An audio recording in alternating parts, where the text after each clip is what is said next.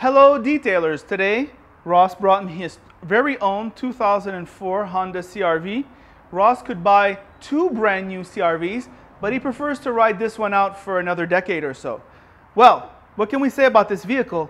Well, it's pretty well maintained. The only issue here is the headlights. Ross had them done 6 months ago and they're fading badly. The light is not diffusing like it should and they need to be done. Now there's this US company called Headlight Restore.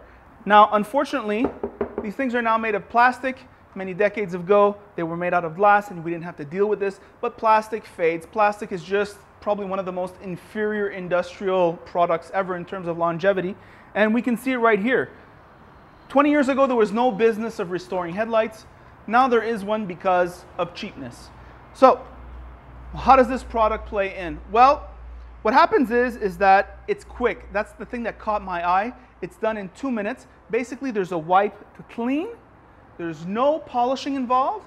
You dry it off, and then you put another wipe to protect. And this is supposed to last 6 months. Now, the good news is Ross will keep his CR-V for another decade or so, which means that we'll be able to come back in a few months to see what the headlights look like. All right? So, without further ado, I will do this headlight.